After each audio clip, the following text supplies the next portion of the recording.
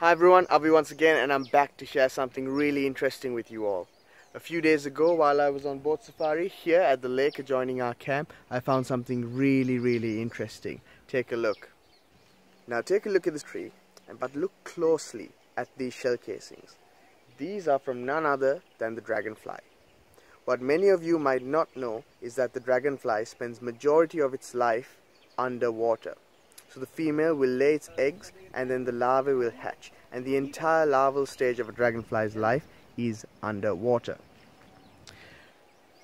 Once they mature, they will climb up out of the water onto a branch of a tree, and this is when they molt and the adult dragonfly emerges.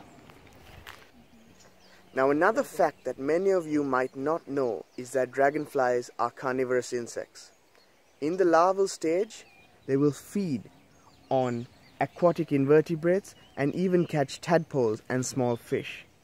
As an adult, the dragonfly will fly around for most of the day catching mosquitoes and midges.